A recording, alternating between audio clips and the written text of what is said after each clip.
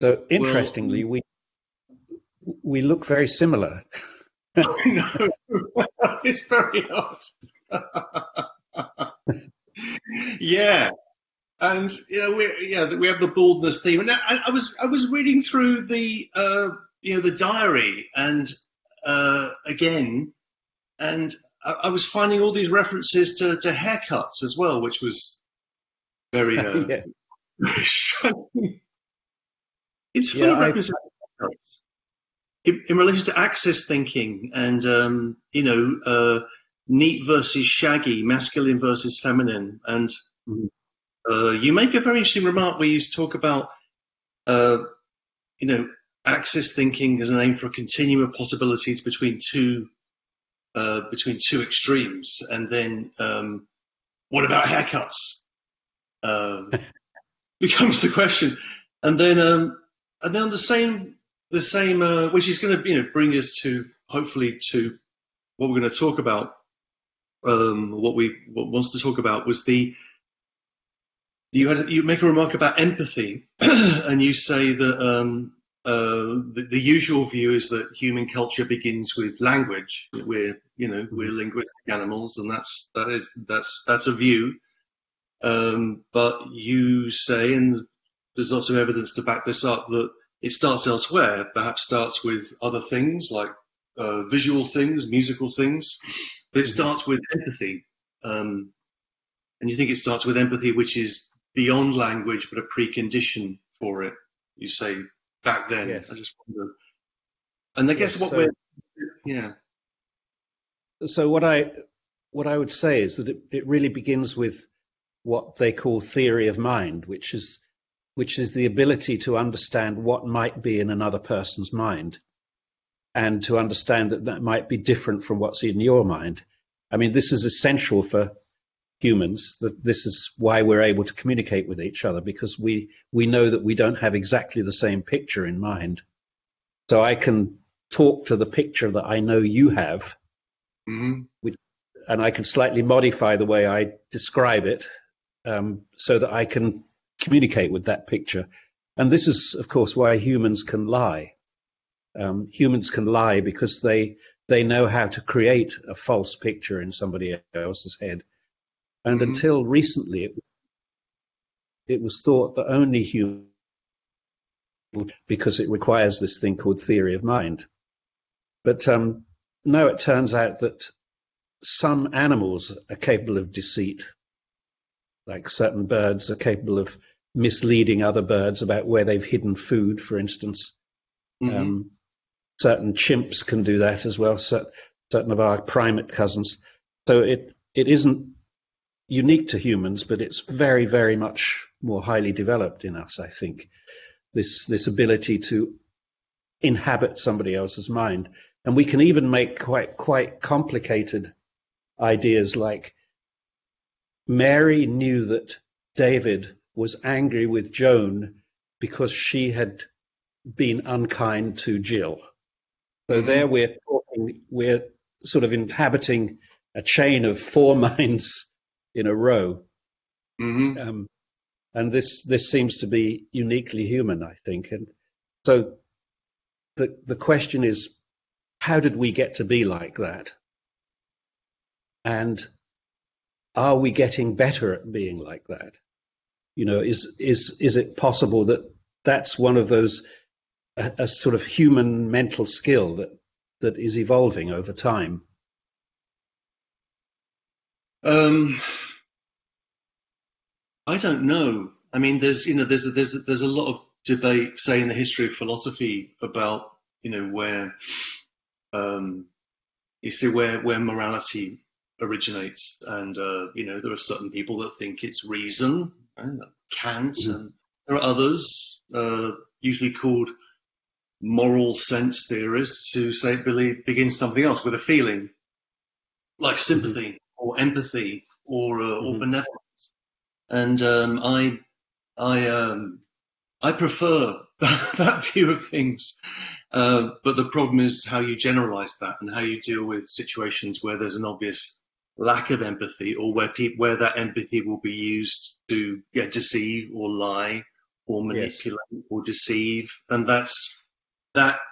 Once we introduce that the world of emotions into things like morality and politics, which is obviously there, then the capacity for deceit is obviously magnified. Does that Hmm. change in human behavior? I don't know. I mean, I suppose I'm not a huge fan of progress in a way. I mean, it's a nice idea. It looks good on the Brazilian flag, and but I think that might be the best place for it. I think there are certain Hmm. capacities which human beings have in groups, which are linguistic, but they're also visual, symbolic, musical, collective, and they Yeah. I guess, and that, so the question which I guess you suggested, and I think is a good question. Why do we do art? Hmm. That issue. Why do we do art? I mean, there are different ways of tackling that. I mean, it's. I mean, I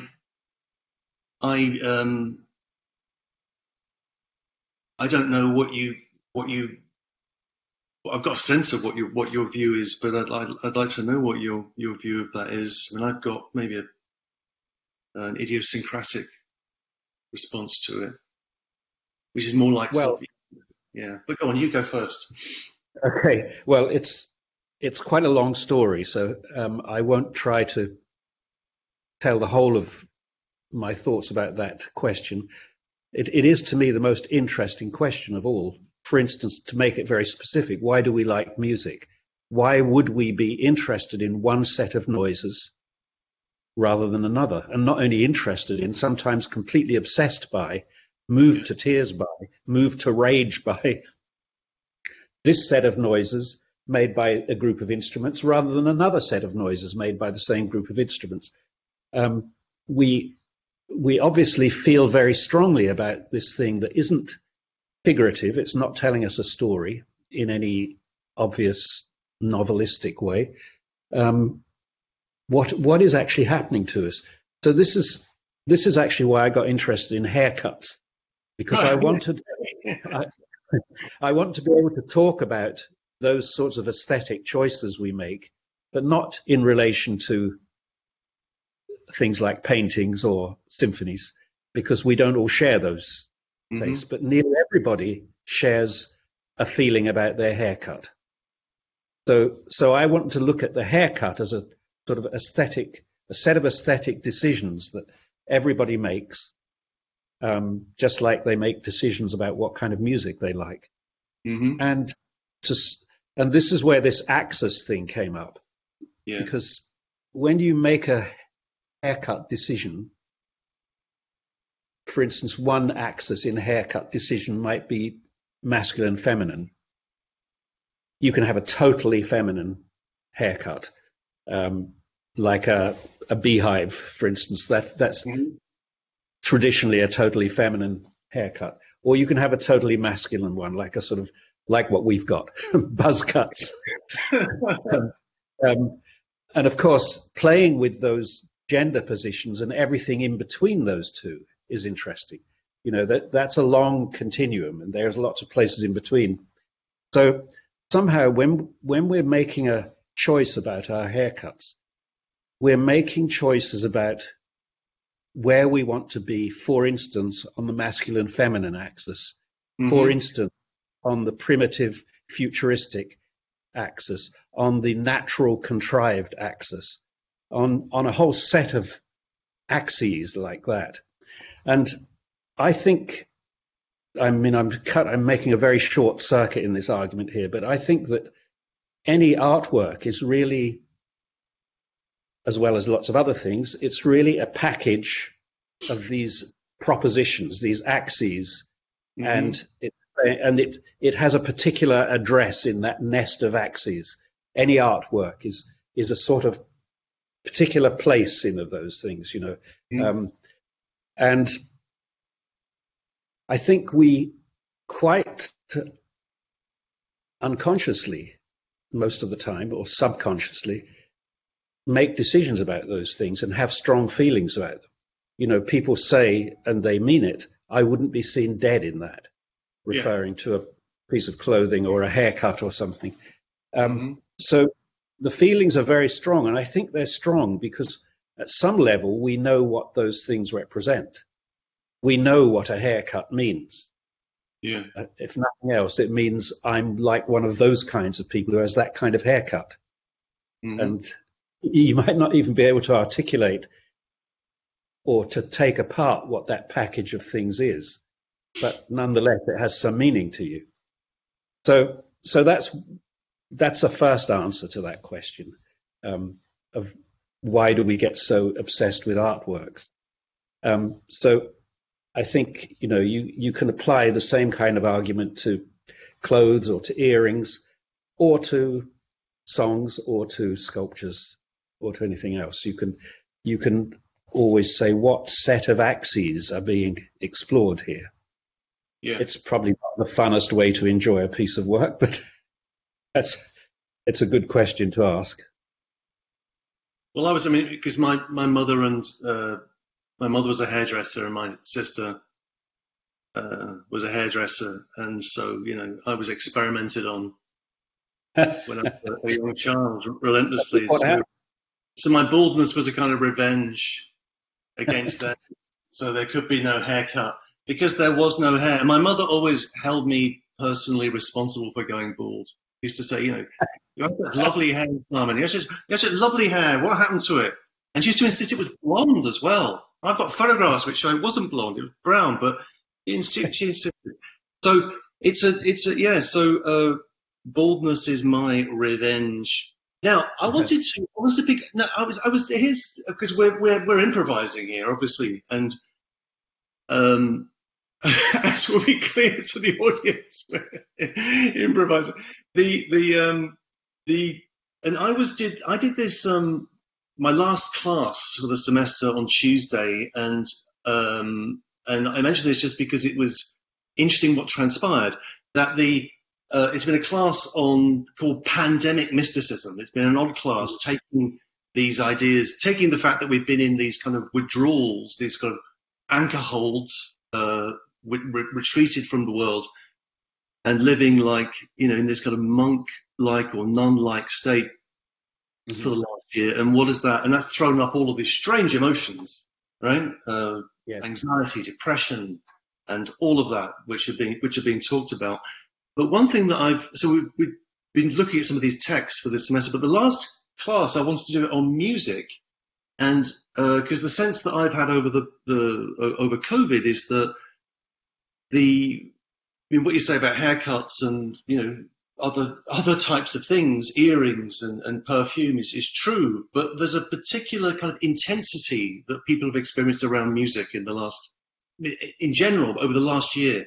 And this class went on for nearly 3 hours, and students just picked a piece of music that meant a lot to them, and why it meant a lot to them, and the range was startling. But what bound them together was just the sense of what this meant, how deeply this was felt, without that necessarily being able to be articulated. So there is something, I think, certainly for me, about music which is able to carry a kind of intensity which other forms of music, other forms of art, because they can do that. But for me, less pointedly, I guess because I have less of a vocabulary for articulating, I don't really know what music does to me. I just know that it does it. And then questions of taste and questions of, become really important. And, as we all know, but I just wondered whether that made sense to you, that there's something characteristic, something incredibly intense about what do we do with art question in relationship to music in the last period of time, and how we might think about it. I think the reason I said that question, why do we like music, is because it's so an extreme version of that mystery. You can say, why do we like novels?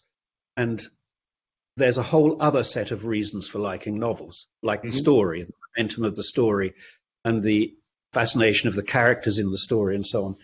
But if you want a purely abstract form of art, music is it. Music is where painting finally got to in the early 20th century, when people like Kandinsky started leaving out the subject, as it were.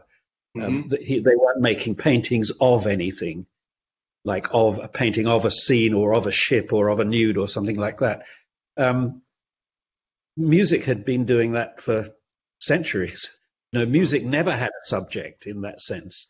Of course, songs do. That's a slightly special case. Then they have a narrative element in them. But music, despite the efforts of the people who write the text on classical music covers, where they try to say that here Beethoven is portraying the bubbling of a mountain stream and all that bollocks, which all of us know is nothing to do with what's actually going on. We have to accept that music is simply about itself, really. It's about the arrangement of things in relation to each other. You have opera where you sort of graft on a narrative as well, but most of us listen to opera in a language we don't understand and have no idea what it's about, and it doesn't matter. We aren't concerned with that.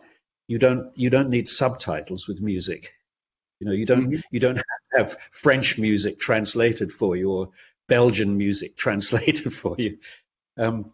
So to me, it makes this question particularly pointed, because you can't point to any of the conventional reasons for liking an art form, of saying, oh, well, it's a good story, or those kinds of novelistic reasons that you might use with some kind of written text. So my question is, what is happening when you listen to a piece of music? What is happening to you?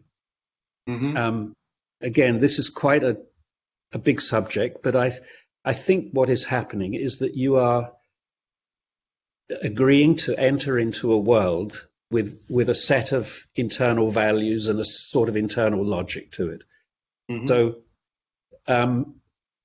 I say that about an internal logic because the logic of a 1928 blues recording, the internal logic of that is quite different from the internal logic of a symphony orchestra playing a big piece like that.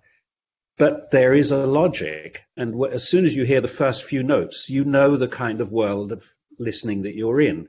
You don't listen to a blues musician and say, where are the oboes? Where's the harp? Who's the conductor?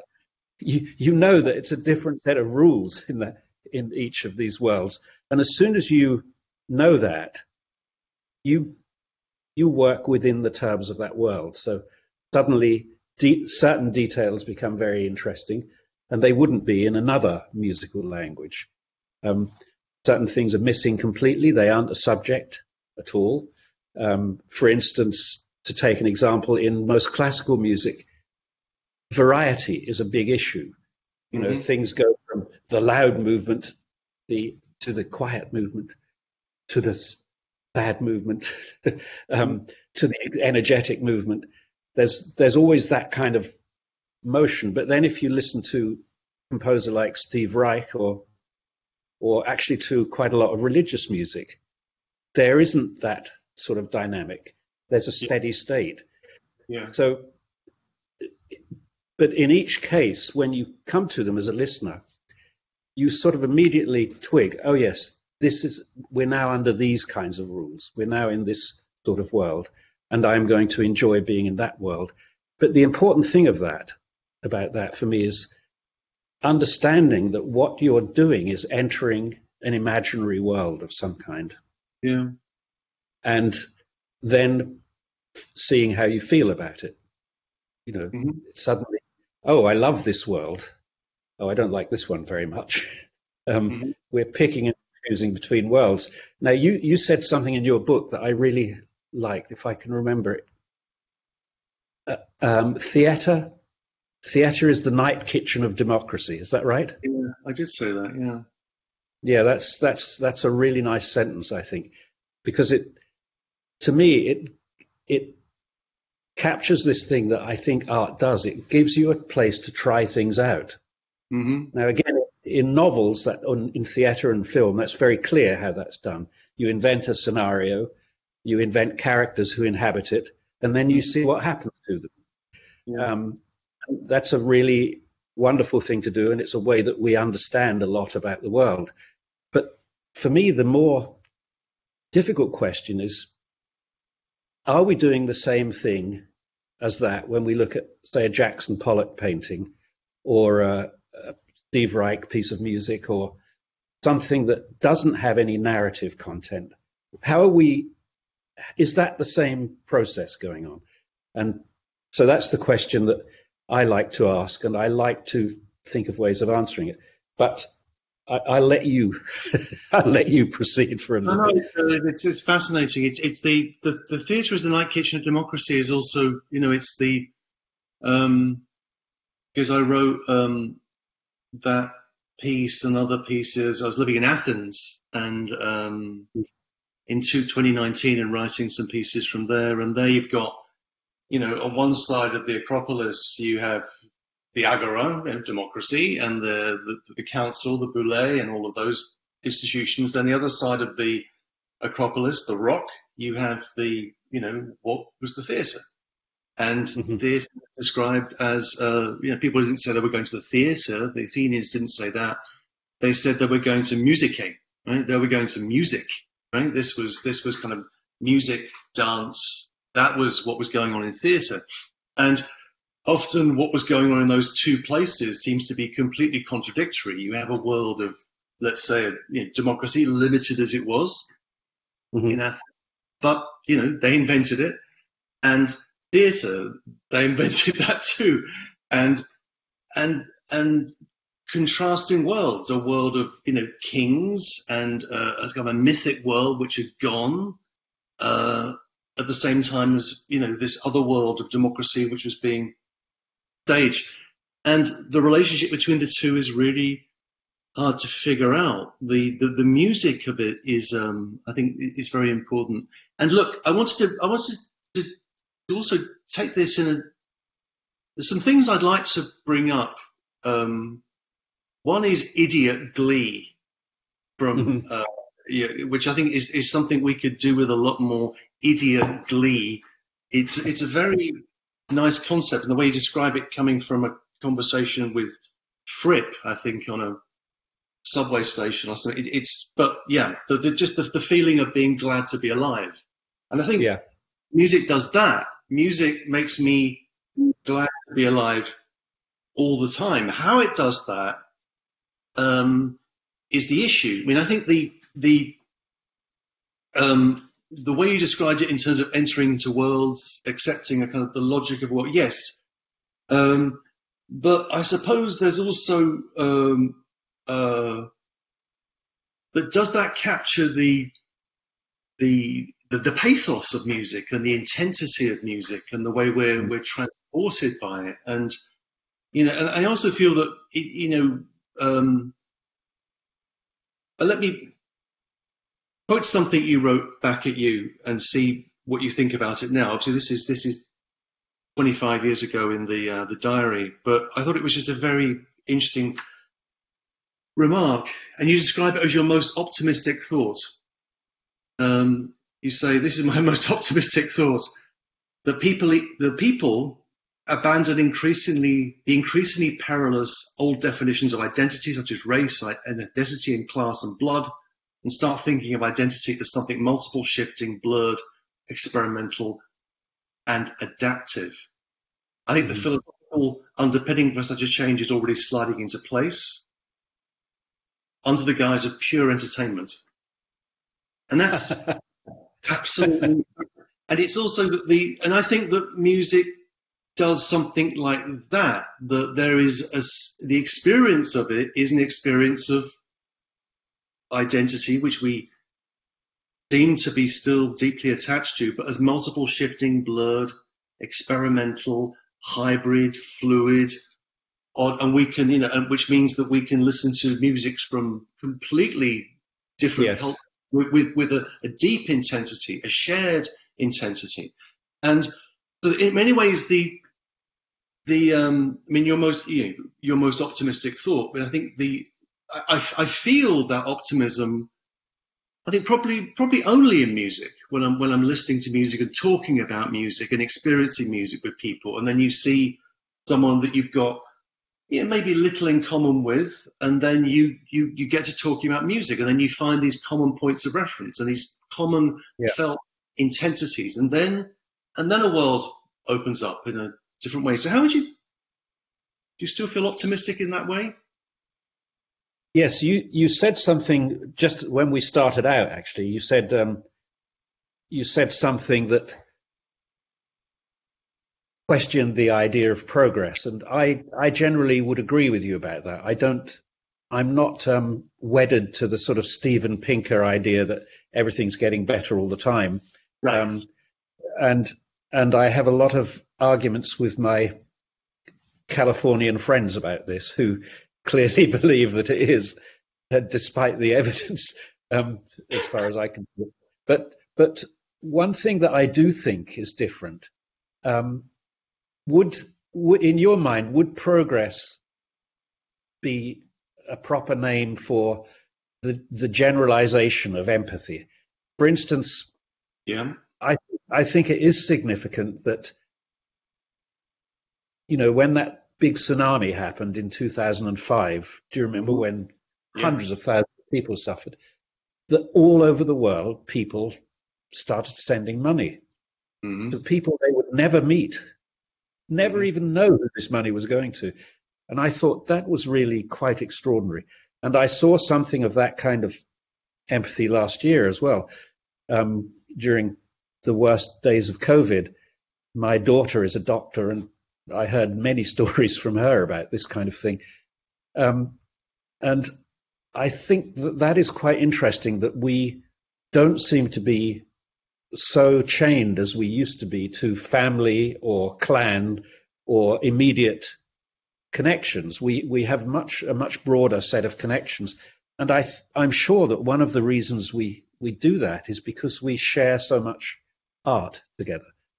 I'm using art in a very broad sense, meaning, all sorts of pop culture and foodstuffs, and I'm not only, whenever I use the word art, I'm not just talking about high art. I'm talking about everything stylistic that people do, and I'm sure that makes us capable of starting to believe that all those other people aren't savages. The way when you ask what does the name Iglalu Sioux mean, or whatever the name of the ethnic group is, and it turns out that it always means the people. So it used to be the case that everyone thought that they were the people, so as it were, the chosen people. This little group that I happen to belong to. I think people think less and less like that now. Perhaps I'm being optimistic in believing that, but I think that there is a sense when we enjoy the art of another nation, that we are somehow, or another people, we're somehow connecting at a level below language, deeper than language. We might not agree on quite a lot of things if we actually articulated them, but we at least agree that we are both of the same level of humanity to be able to enjoy this same artifact. Something connects us. I don't know if that's I agree. I mean, I'm also to qualify the thought about progress. It's not that my problem with progress is that it induces forgetfulness, or it can induce the idea of history as a kind of a linear. History is a line. It's an arrow. It's going this way, and it's not. Yeah. It is a series of loops. It's a kind of almost like a strange piece of generative music. It's a kind of looping back and forth, and things are remembered and things are forgotten, and and then it can be quite saddening in a way that, for example, in relation to the pandemic, and a question, we were talking about earlier on was, has the pandemic, what is the point of art and philosophy in a world falling apart? Has COVID taught us anything? And we think, we grew up in cultures that seemed to be committed to remembering things like the First World War. There was a monument in every village and everything. But we forgot the Spanish flu. We forgot that. We remember the First World War, and it's terrible, and but it did these extraordinary things. It led to these extraordinary innovations in art and in philosophy. It led to Wittgenstein's Tractatus, Rosenzweig, Freud, Heidegger, all these things, and in poetry, Eliot's Wasteland, and whatever, all these amazing things. But we forgot the flu, and so in a sense, the last year for me has been also about not so much progress, but in the sense that there's a kind of looping back to something archaic in us, and now we think, of course, human society is defined by plague. Right, that's what happens in human societies. They're affected by pestilence, and that's happened to us. And in that remembering of that, something kind of elemental is awoken in us, which I don't think we've figured out yet. There's fear and anxiety and sadness. There's that. There's also a real wish for pleasure, for diversion, for distraction. And it's also, there is, one hopes, a creative possibility in this, right? If the plague in its terrible effects can also shake things up in a way that allows for new kinds of experimentation to appear. And I hope that happens. I don't know. Do you know that there's a book by a writer called Walter Scheidel, who's I don't know what nationality he is. He teaches in California. The book is called The Great Leveler. And he's a historian, sort of an economic historian, and he goes through 5,000 years of history showing that the only thing that tames inequality is war or pestilence. So, whenever there's a real breakdown of society because of war or pestilence, for a little while things improve. Afterwards, things get more equal. For instance, the famous case is the Black Death, where for the first time ever, feudal serfs, workers, had the chance to argue about their wages because they were in demand. There weren't enough of them. So many had died in the plague. And it's a quite depressing book because the sort of message of it is that things only ever get better after they've been really bad. So things have to get really bad to improve. And I sort of wonder if we're on that trajectory now. We're seeing the most extraordinary inequality that has ever existed in world history, with people so unthinkably rich and lots of people so unthinkably poor. And we're seeing, a climate crisis. We're seeing democracy crumbling in many ways. We're right at the edge of a big collapse, it seems. And the only possible good news is that maybe after that there'll be a revival. There'll be a new beginning, like there was after the plague and like there was actually after the Second World War. You had that 35, 40-year stretch after the Second World War, before neoliberalism, Thatcher and Reagan and so on. You had a period where you had some kind of working and effective socialism. The National Health Service, what an incredible idea. Yeah. And it was built and it worked. Yeah. And it enabled someone like you and then someone like me to get educated, to move from one set of social circumstances to another, without having to pay huge amounts, and it was and it's gone. I hope I mean, the question of, I mean, I was teaching Julian of Norwich a few weeks ago, and I teaching her book Showings, which is the first book in English by a woman that we know for sure is by a woman, which and it's extraordinary that it's not read more. But there was also, and there she is in her anchor hold, in her kind of lockdown for 30 years in St Julian's Church in Norwich, and outside is Black Death, which I think in the city of Norwich, which was the second biggest city in England at the time, I think a third of the population died, and pretty common across the whole of Britain. That led to a labour shortage. That led to the Peasants' Revolt. That led to the biggest, insurgency and insurrectional status which Britain, which England experienced until the 17th century. And I mean, to that extent, the conditions are propitious, maybe. Or these, and I think all these, they're possibly propitious. And what for me philosophy can, do is that, I mean, philosophy is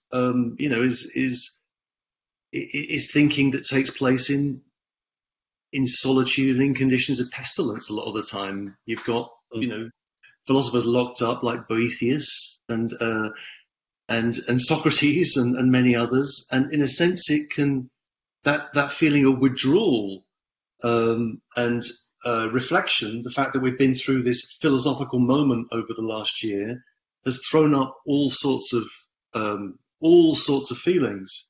And there's a tendency, there's a strong desire to kind of manically push those aside and go back to normal and have a good time and have a holiday, and that's fine.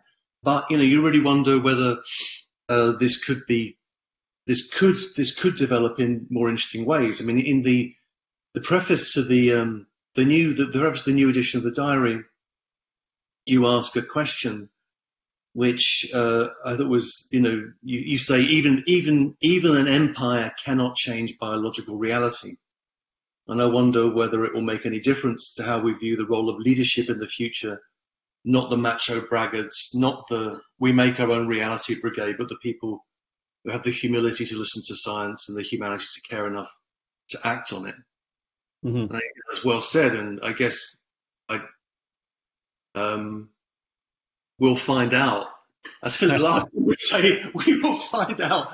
I mean, unfortunately, I think we are finding out already, and it's kind of depressing. I was at a meeting. I'm on the board of a public institution here in England, and at the beginning of the meeting, the chairman said, "Well, we hadn't met for a while. Would everybody like to sort of give their assessment about where we are after this period of COVID and how are things doing?" And one by one, people were saying, "Oh, it's great. People are spending money like nobody's business. Everything's back up. Property prices are going up." And I was getting more and more depressed. I was thinking, is that what it's about then? We're just going to get back on the train and act as if nothing happened. It seemed to me like the most extraordinary failure of an opportunity, actually. We had an opportunity. And I really sincerely hope that people, first of all, start remembering a few things about how last year, when we were suddenly made aware of who the essential workers were, and they weren't people running hedge funds, they were people doing shitty, bad paid jobs that we hadn't paid any attention to for a very long time. And suddenly we're hanging on there, admiring them and applauding them every Thursday night and so on. Which we should have been doing perhaps for all the previous Thursday nights as well. So there's that, and the other thing that came up was I remember so well last year how so many people were saying, "Do you know what, I haven't been into a shop for 2 months and I don't mind. I haven't bought any new shoes or clothes, and actually I'm quite enjoying this. I'm quite enjoying wearing the same things every day. And I actually like being with my family. Haven't had a chance to do this." Right. I just hope that people don't forget that that we were sort of all reborn in a funny way last. Yeah. Um, Have you it found it? wasn't all. Have you Sorry. found with more narrowly with with music in the sense in which what's been going? Because in a sense, the when I was rereading the diary and I've been thinking about things and thinking about the well, a couple of things really. There's the idea in a sense of say generative music, which you pioneered, and back in that book, I think you talk about there are three options. There's live music, recorded music, and generative music, and and and it also happens now with streaming that you let the algorithm do its magic, and a whole Yeah. evening you have to make a choice, and then the weird things you find yourself listening. I thought this is pretty good, you know. Hmm. Who's It this? worked. They know my taste so well, and I don't know what you think about that, and also that there's another concept which is just good to remember that you introduced, which I think is it just keeps getting lost because we just focus on individuals. We focus on heroic Yeah. figures, great figures, stars, the people we admire, which is maybe that's just human weakness. But you say that you're against what you call the big man idea of history. Hmm. And you talk about not genius but genius, and I think that's a very interesting concept because if you look at the periods of extraordinary creativity in popular music in the last 70 years, indeed they've all been genius moments, all been Yeah. moments where certain concatenations of individuals have found themselves in a place or in a number of places, and they've found something together. And this is how punk happened, and how we know the story. And I wonder what the conditions for genius are now or Yeah. have been. That really puzzles me. And then, yeah, Well, I think one of the interesting things about last year, certainly for me and for many people I know, is the possibility of having conversations like this. I yeah, mean, we're geographically 3,000 miles apart. We're at different times of the day, and to have arranged this conversation 3 years ago would have been incredibly complicated. Hotels, planes, yeah. all the apparatus. Well, now we can have conversations like this 3 or 4 times a day, where we're talking to people in Beijing, in Sydney, or wherever. So that to me is very interesting. That I've seen so many sort of thought coalitions come into existence in the last year of people being able to have complicated and interesting conversations repeatedly. So bringing people together once is difficult enough with all the planes and the hotel rooms, but for them to be able to do it every week. I have one discussion group that I'm part of. It's just 4 of us, but we're Mm-hmm, in 3 different continents every week and have a chat. This is such an incredible luxury. Um, mm-hmm, when could you ever do that in history before? So, you have that great Scenius of ancient Greece. That was mm-hmm, Athens was one of the great. Scenius, by the way, for the benefit of people who don't know, is whereas genius is sort of the intelligence of an individual. Scenius is the intelligence of a whole team, a whole group of people.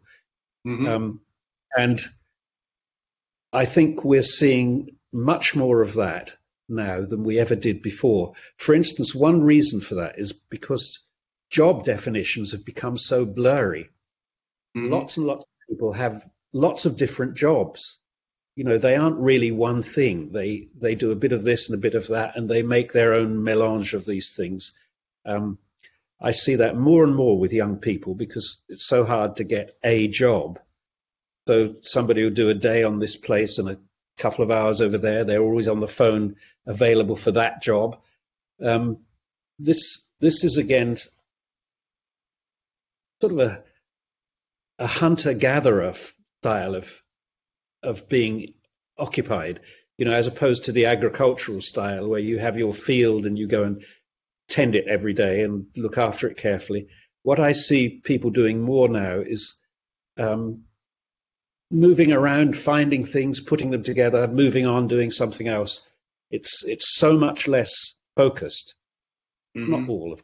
Not all jobs are like that by any means, but for many people that's become,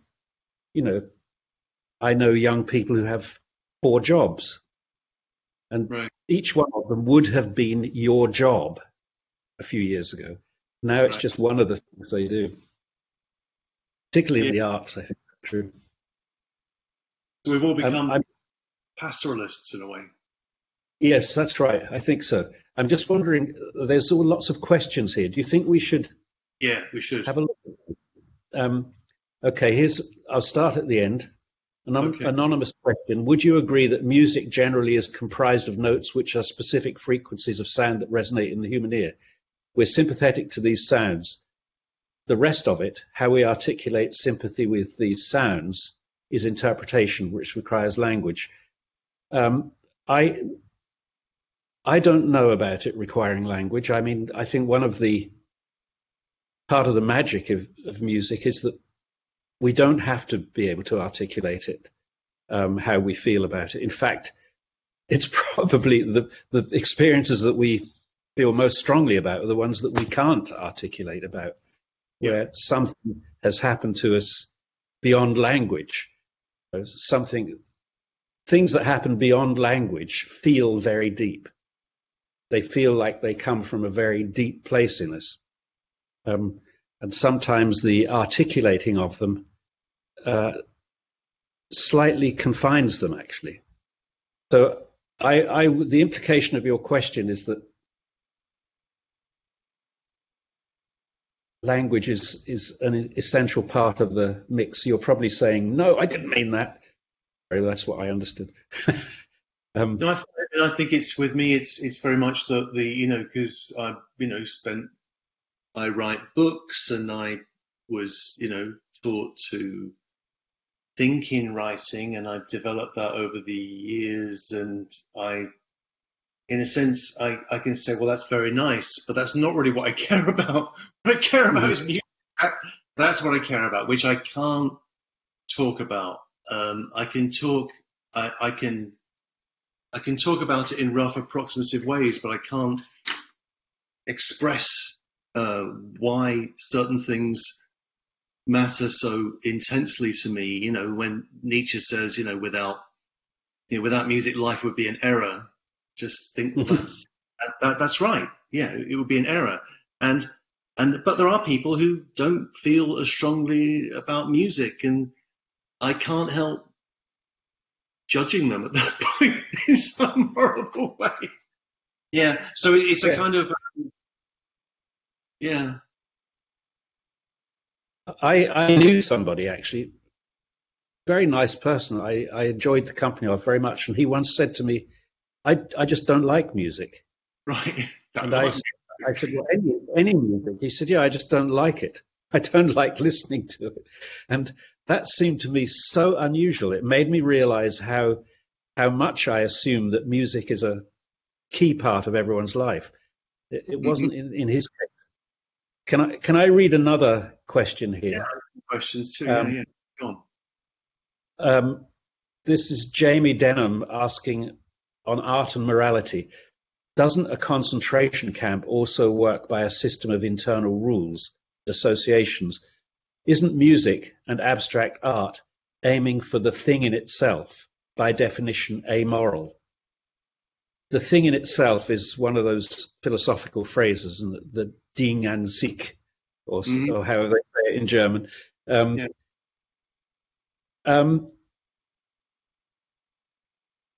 Is it amoral? That's a very difficult question. Is it possible for anything that humans do to be amoral? Isn't our morality informing everything that we do? What would be a philosophical view of that? Yeah, it's a very difficult question. I mean, it's, because you actually in the diary, you say, it doesn't a concentration camp also work by a system of internal rules and associate? Yes, it does. And, and my view is informed by, I was very pleased to see Raoul Peck exterminate all the very brutal documentary series, but it picks up from the work of Sven Lindqvist, who's someone I think is very, very important thinker, who shows what the continuity of Western civilization is a continuity of extermination, and we just get better and better at killing people, and the concentration camp is a technology for that, and it begins in Cuba, South Africa, and then it's extended by the Germans into Poland, and does that mean there can be no poetry after Auschwitz? No, that's where Adorno is wrong.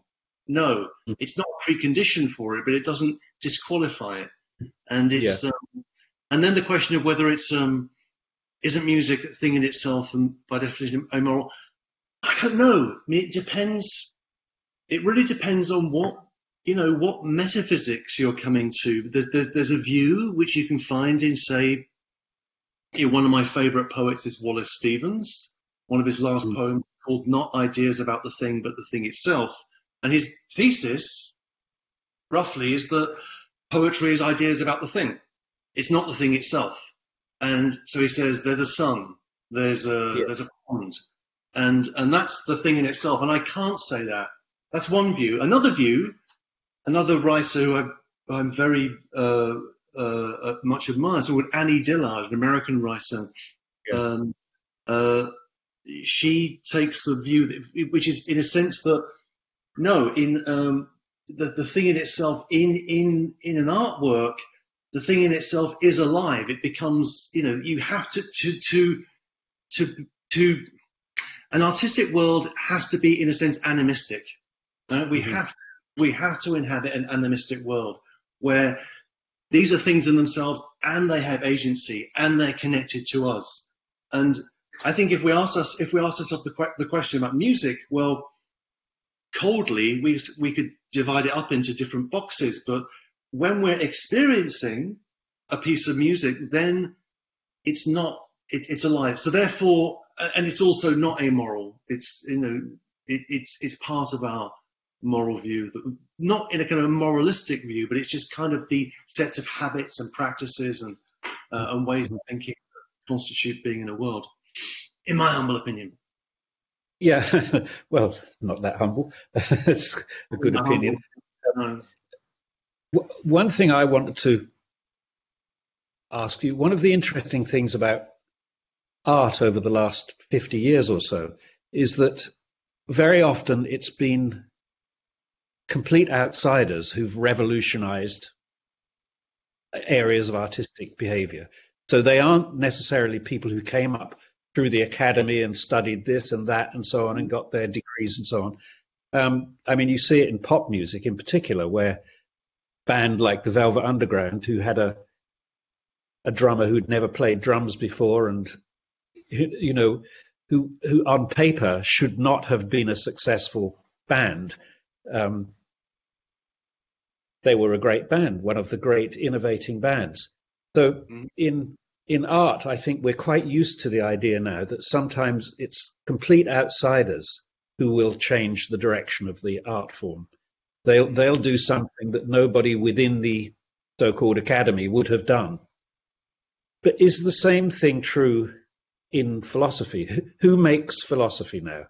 I mean, of course, I know there are professional philosophers who do it, but are there outsiders, people who come up with an idea which makes you think, wow, that's a thought that I hadn't ever had before. That's a way of thinking.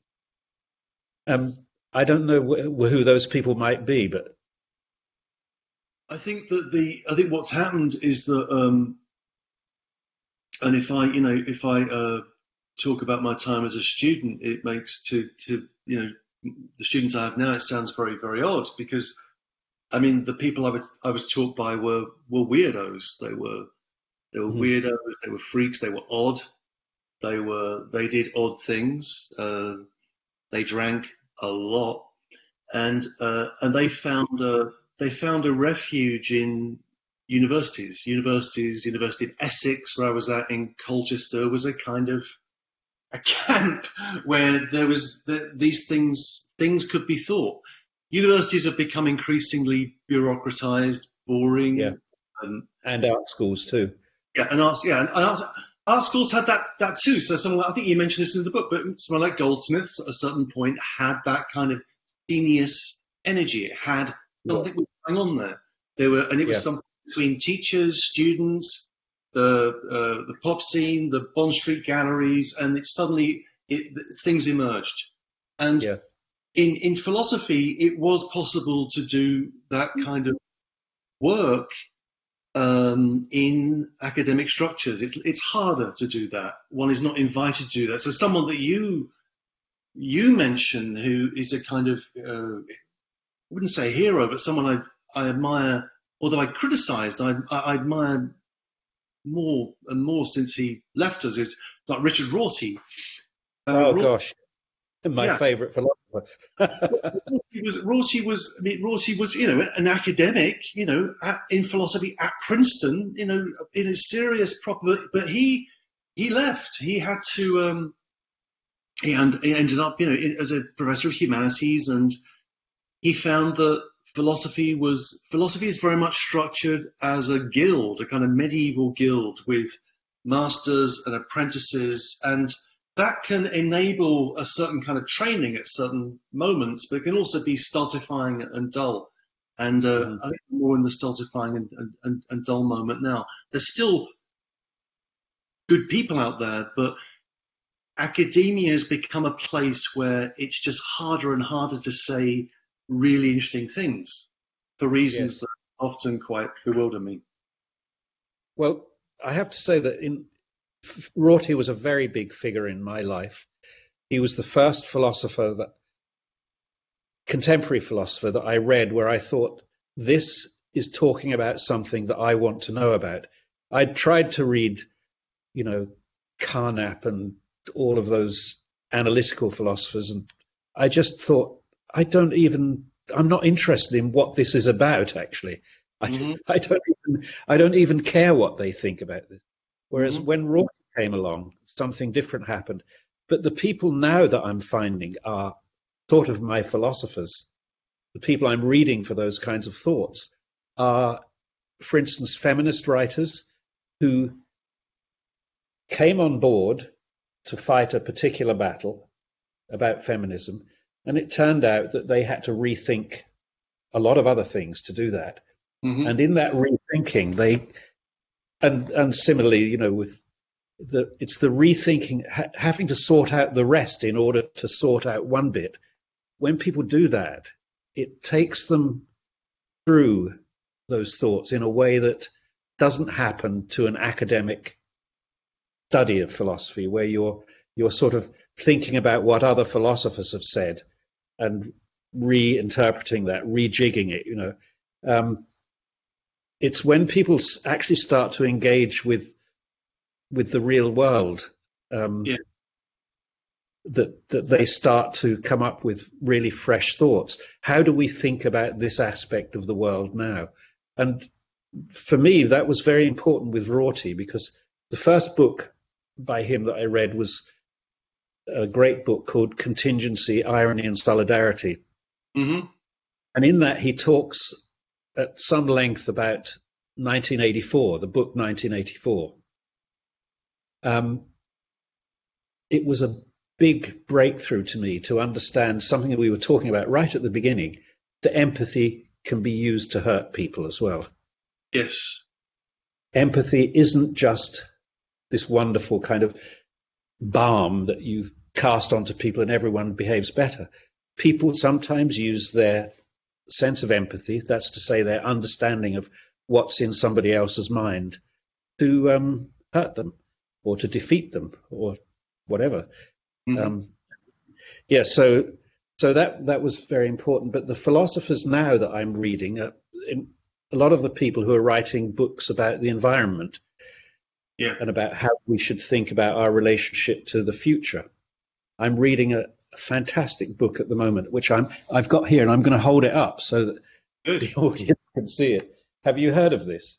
No, I haven't. No, I'll get it. It's it's an amazing, amazing, amazing book. It's The Ministry for the Future by Kim Stanley Robinson. So he's basically a I'll hold it up again in case people want to write down what it is. I'm not paid to do this, by the way. It's just such a thoughtful book. It's so full of ideas. And one of really the ideas are about how do we value the future and what are we going to do about it? You know, we're currently destroying it at a fast rate. Do we really think that there aren't going to be consequences for this? Do we really not care about our grandchildren, for instance? Do we not think about the world that they're going to be in? Yeah. So this book it's a novel. It's a sci-fi novel, I guess you'd say, but really it's a work of philosophy, in my opinion. And you can't read it without thinking about those things that philosophers think about. You know, can we affect the future, for instance? Is there a moral position about affecting the future?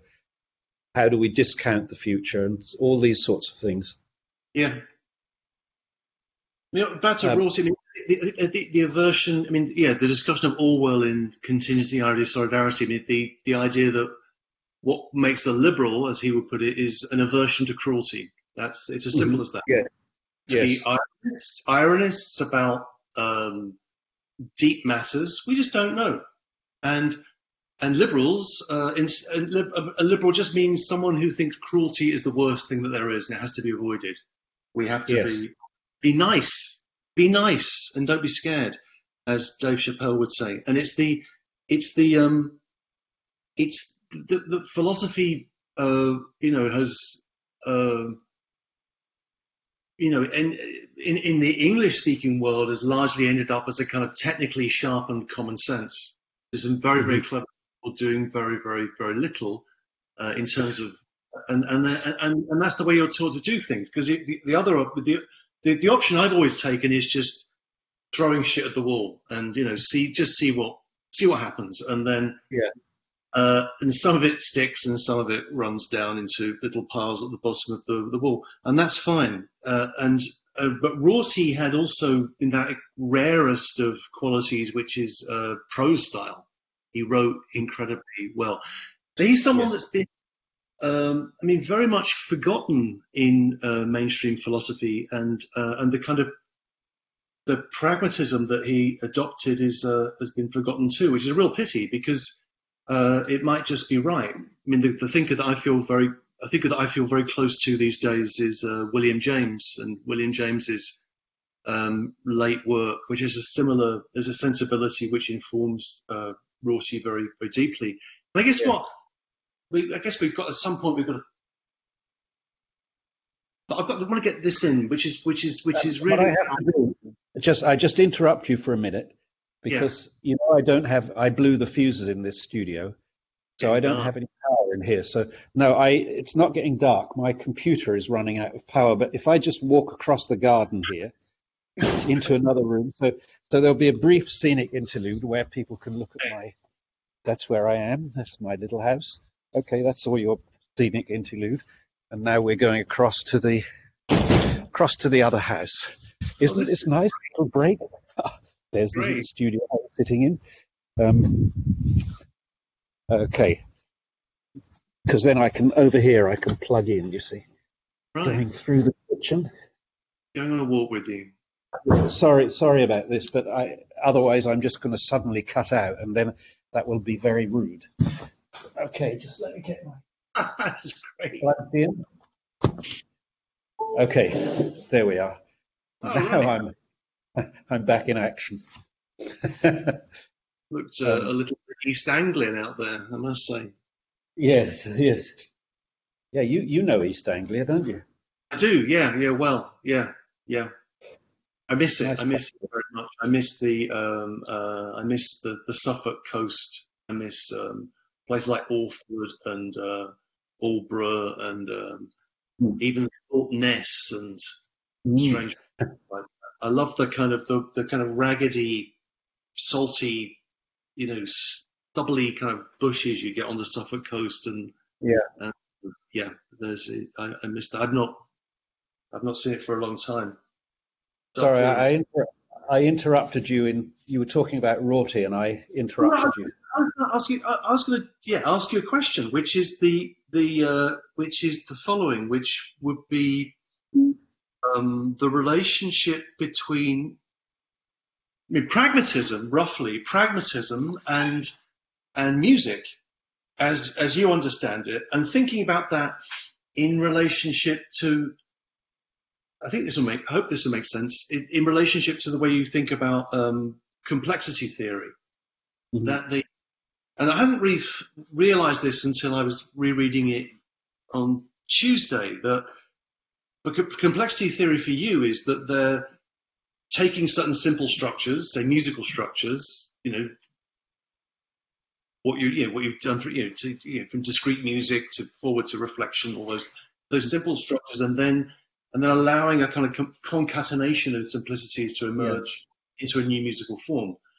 And that is not something that's not a thing in itself, kind of metaphysics. That's a pragmatic sensibility. It seems to me that Yeah. composition. Yeah, well, there are two reasons for it. One, I'm very attracted by economy, by the idea that you can make things that feel magical from very simple materials. It does. I'm not impressed when people make complicated things from complicated materials. It seems to me quite obvious that's what you'd get. But I am impressed when I see something where it's very easy to see what's used. For instance, like a Mondrian painting.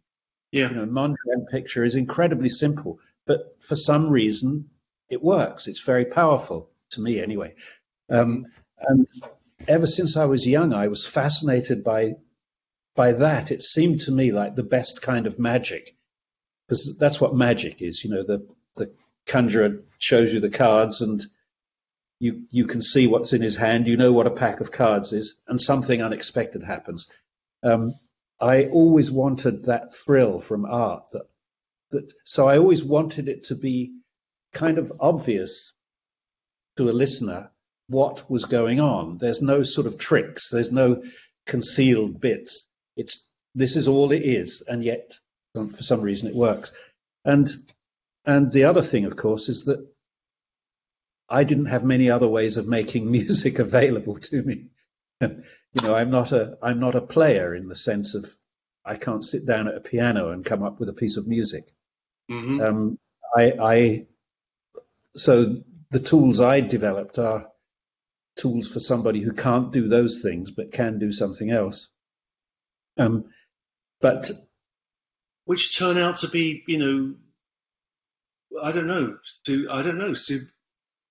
I was going to say better tools because it's in a sense where are we with virtuoso musicianship? I think it's quite hard to tell. I was thinking when I was thinking about this over the last week, and I was stumbling back through things, and I was for some reason I went back to Gavin Bryars, yeah, Jesus Blood. yeah, Uh, and fantastic piece. yeah, and just how and the simplicity of that. There's nothing. It's Mm-hmm. obvious. The elements are completely obvious what the elements are. There are Mm-hmm. three and some recurring motifs, and so here it is, and yet it's able to. There's magic there. There's something Yeah. strange, and yes, and I Well, find with me. I the mean, more, sorry.